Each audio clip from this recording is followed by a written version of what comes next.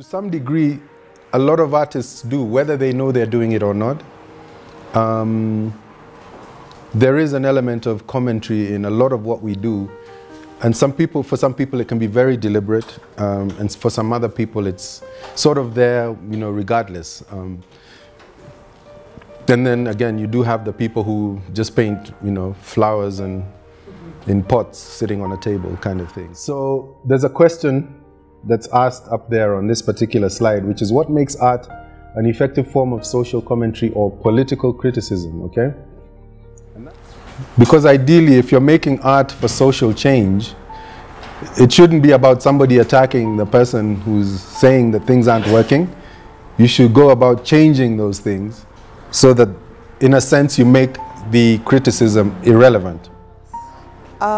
The main concept or most ideas I got from the whole lecture thing was the perception that comes out in every individual. It all depends with how you perceive it as an individual. You take a different direction from the message, and I would take a different direction.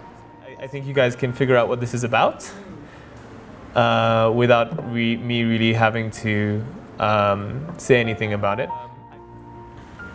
This is actually a preview for my next exhibition that will be out on the 17th of July.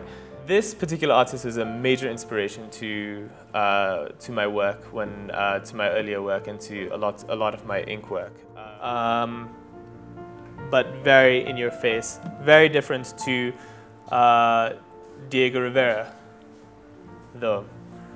Diego Rivera's was more of something you would stop and stare at and really have your eye drawn towards the middle of the...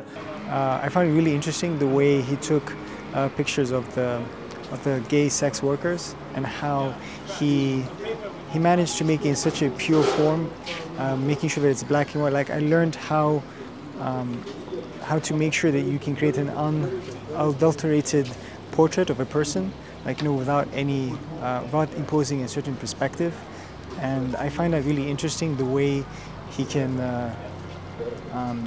filter out one's perspective to make an image so pure, and which allows us to bring our own subjective interpretation to the picture.